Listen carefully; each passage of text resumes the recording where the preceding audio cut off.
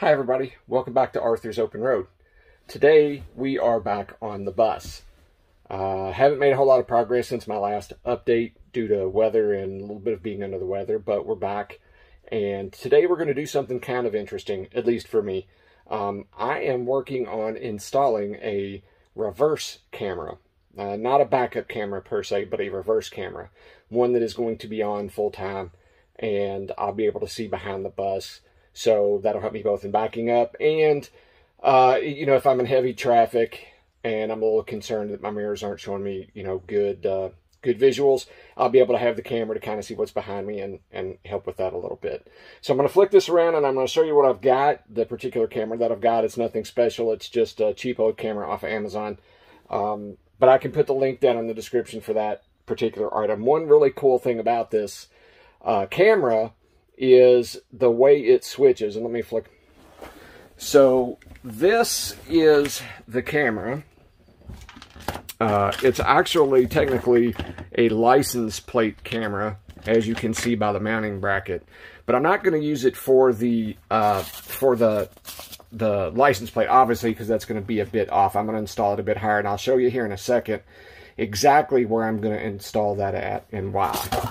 Here's the front of the box. If you want to see it, it's not expensive. You can get it on Amazon.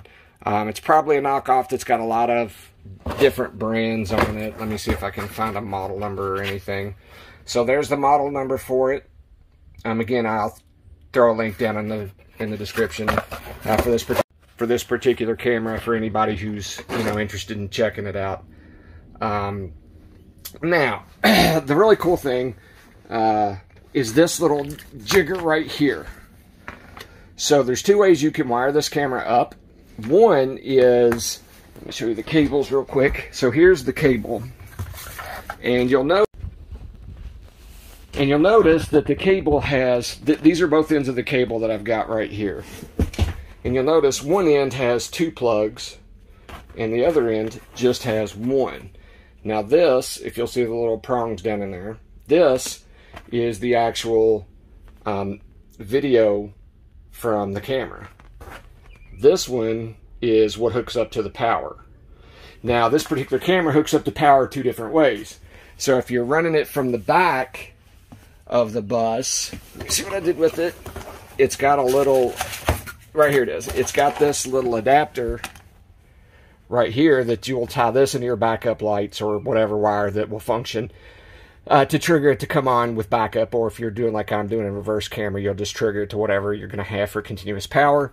And then that hooks up into the other end of the cable along with the video. Now this is for if you're going to do this as a backup camera. So this will hook up into your reverse lights. When your reverse lights come on, it will trigger the power. The camera will then come on and show an image on this monitor. However, if you turn the cable the other way and put this towards the front of the bus instead of the back, so then your power would run off of this thing right here, which is basically a cigarette lighter adapter with a power end. Then you can run it as I'm going to be running it, as a full-time reverse camera. And this little button right here is your power button. So that's really kind of cool. I didn't know that when I bought it. I just bought it as a cheap reverse camera so that I could have it on the bus. I didn't know it had this kind of cool functionality, so that's going to help a whole lot, both in how I'm wiring it and when I can turn it on and off and things like that. So that's going to be really cool. Now, I have started to take apart, back up a little bit, the front of the air conditioner on the back of the bus, because what I want to do is utilize these two existing holes to run my cable along the inside of the bus. Now, these channels are going to come down, obviously, during the build, but for now, I'll be able to run that cable all along this channel. Then inside the box here, right there, be able to run it inside the box.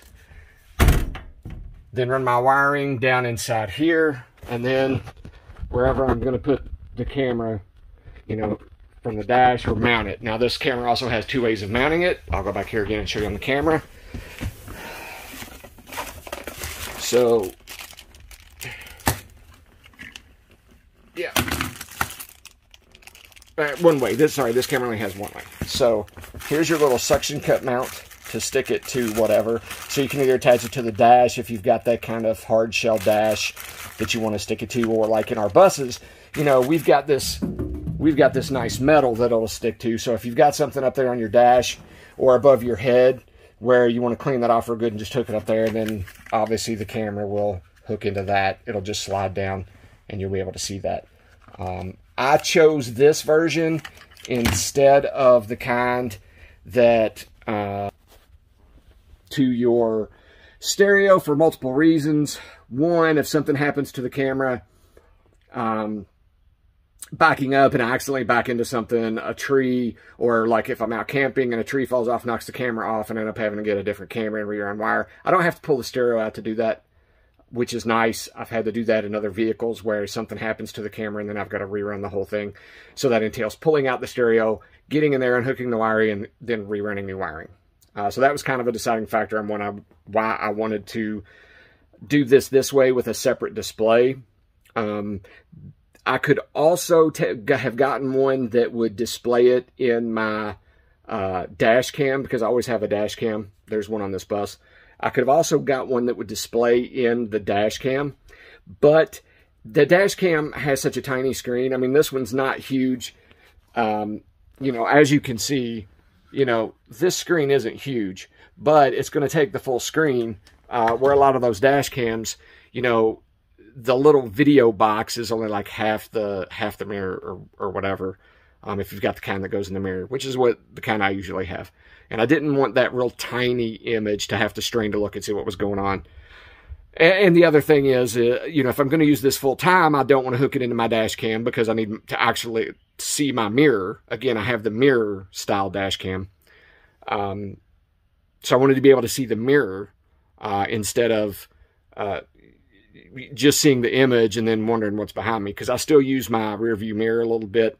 I actually look out, I usually look out this window here some when I'm changing lanes or backing up or doing whatever. And I know the camera's supposed to help with that, but you know, the camera's great, but nothing beats, you know, Eyeball 2.0. You don't rely on the technology 100%. You rely on your own, you know, visual checks as much as you can. You're always looking, always monitoring those mirrors. But enough about that. Let's see where we're gonna mount this thing on outside of the bus. Okay, so where I have selected is actually going to be pulling up one of these marker lights, because this marker light, as you can see, I've kind of got it pulled up already, and it's got a grommeted hole through the bus. And I'm going to put it through there, and then it's going to come into one of those holes. Now, you can see a hole here where I thought I was originally going to put it here. I drilled into that, and I failed to take into account where the AC placement was in the rear. So that kind of burned me. This hole comes in right behind the AC unit on the inside, and I can't manipulate the wires. So I did a big boo-boo there.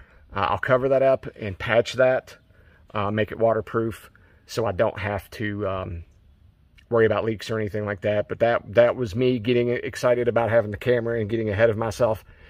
And just, you know, if you're that kind of person like me, just slow down, take your time, pay attention to what you're doing, do your measurements, and look at the other side of wherever you're drilling holes. Most of you are going to laugh who are seeing this and go, ha ha, yeah, why didn't you think about that? And that's true. I'll take that. You know, I got a little bit of a hurry, got excited. It's beautiful weather out here. And, you know, I'm trying to get back to this and make some stuff happen. So, back inside. Now, that little hole where I showed you is going to come in right there. Now, I know y'all probably cannot see that. There we go, turn the flash on. It's going to come in right behind that pipe. Right there, there are the set of cables, cords, whatever. Right, so it's going to come in right here. I'm going to grab it, pull it down, and run it through this hole, or this hole. This hole's open. This one's behind, as you can see, a steel plate. But I'm going to try to run it through this one, and then for right now, just run it along here till it gets to this channel. So that being said, let's get to it. Okay, so the first thing I did was I ran a piece of wire through that grommeted hole from this side. What I'm going to do is push that all the way through, tape the end of the cable that's got to come out that side of the bus. This one, I'm going to tape it to the wire and then pull it through. It's what a lot of electricians do when they're trying to run wiring through some tight places. We're going to see if this is going to work. There's the wire where I'm going to pull that through. Of course, I'll fish it through this hole because that little plug's not going to reach on here, but I'll fish it through that hole. I've tapped out the grommet on the other side a little bit to make the hole just a little bit bigger, and we're going to go from there. And as soon as I get this through, I'll be right back. Okay, the cable is taped. I'm going to try pulling on the wire. Let's see where that sucker's at. Way up there. Okay, so let's try this and see where we get. All right.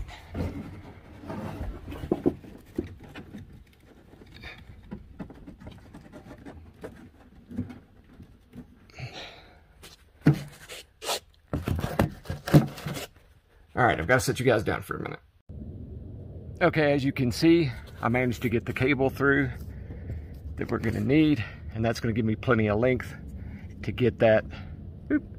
That's going to give me plenty of length to mount that where I need to mount that. So step one is done as far as getting the wire. Then I'm going to actually mount the camera to the bus. This is aluminum, I believe.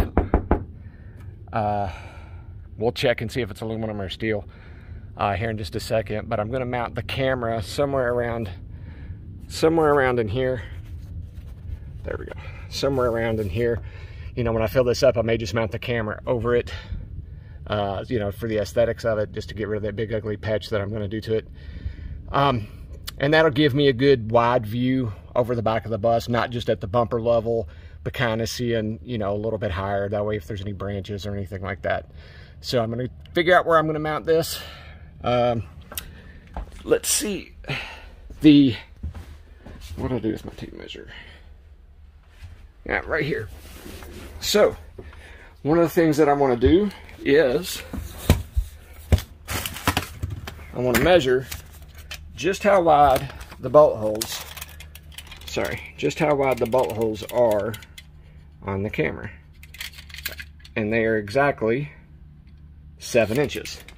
All right, now, I already know that the center of this little area by this indentation that says school bus is 40 inches. This hole is dead center. So I know if I'm going to put it here, I need to go 3.5 inches on either side to mount my screws. So not a big deal. So what I'm going to do is I'm going to put the camera up here, mark my lines where I'm going to drill, or put my self-tappers in, whichever. I got to see if I have some self-tappers, and then go from there. So, okay, friends, as you can see, I've got her installed.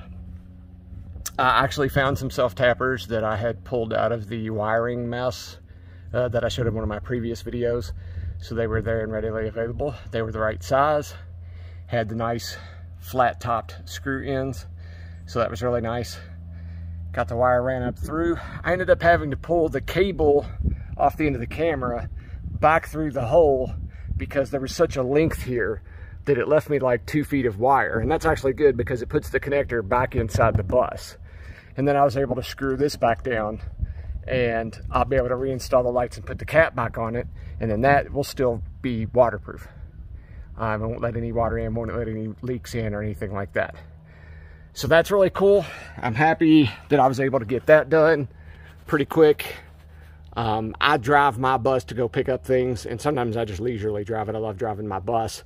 But having this camera here is going to be a really nice addition to safety as I drive it. I'm not used to driving anything quite this big, but I love it, love it, love it. So let's go inside. And again, this is where the cable comes out. So what I will do is feed the rest of the cable in probably through that hole and have it come along the edge like we talked about. Okay, so not quite finished yet, but as you can see, I've got the wires in. I've got it tucked all the way in along this rail, like we talked about. Managed to sneak it up through there. It comes inside this box. I was able to get it wrapped around the rail. And then there's already an existing hole to come down, running along the sun visor and down to here. Now, currently it's a mess of wires that I've still got to clean up. But as you can see, functionality is there. The bus is running, so I have to turn, notice,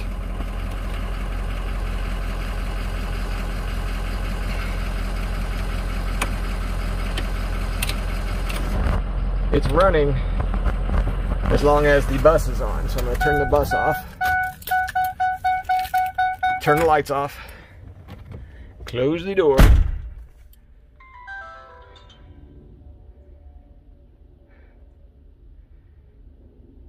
Oh, forgot the cigarette lighter's on. There we go. Then plug the cigarette lighter back in. And it's on. Because it's running off the cigarette lighter, I can even do it when the bus is off. Push the button. Push the button. There we go. So the bus doesn't even have to be running to turn on my backup camera, or my reverse camera, I should say. Now, I don't have a huge field of vision with it because of the way I chose to point it down pretty tight so I could literally see the back of the bus. But at the same time, I've got a nice little distance back there where I can see if anybody, like a child is behind me, not just the bumper level, but if a child is behind me playing, or if there's something a few feet behind me. I think that's showing up to about 12 feet, 15 feet away. It doesn't sound like a whole lot, but anything when it comes to visibility is going to be an improvement on the back of the bus. So, next steps, at least for this little bit, I'll put a grommet here because I don't want that rubbing. I've got some grommets. You can just pick up grommets at your local auto place. They can help you pick those out. But I'll put a grommet here to keep that from running. Similar to what I did right here. I'll also put a grommet here in this one to keep this one from rubbing. I don't want those to chafe my wires through. And then I'm going to put, obviously, the front of the AC unit back on. But for the intents of this project, oh, and I'm also going to put some cable hangers up here for this, for now, temporary, until I go to do more of the build, just to keep them out of the way. I don't want them hanging on anything and rubbing or anything like that. So I'm definitely going to clean that up a little bit. But for all intents and purposes, this piece of the project is done. I have my camera in. Again, it works just like I wanted it to. And again, as you can see, there's the picture. It's not a huge picture, but if it was to fit in my dash cam, that would kind of stink. The actual screen for my dash cam is only that wide. The camera part of it, see, as you can tell, it's not very wide. So trying to use that as the backup camera would not be very good, as I'm trying to see. I think I like that one a little bit better. And we'll go from there. But I appreciate you guys joining me for this video. I hope that helped maybe somebody get an idea of how they can install a reverse camera on their bus. And in case you missed my first video where I did the walk around, this is a 2006 Ford E450 chassis with a Collins body. It's a 6-window shorty. So that way you'll know if this might have like some of the similar outlets, light positioning, channels, things like that for you. And if you like this video, please subscribe. Please click a like on it for me. And if you have any questions or anything, please feel free to drop them in the comments below. I want to try to help people out as much as I can with showing the things that I do on my build. So if any of these things that I'm going to show helps you, absolutely, I love it. That's the whole intent. I'm not here to be some sort of, you know, YouTube, whatever. I just really want to help people as they're struggling, finding ways to accomplish things on their bus, just to show what I did. And maybe they'll get some good ideas and be able to either use what I did or creatively come up with their own solutions. But I will see you next time. This is Arthur for Arthur's Open Road.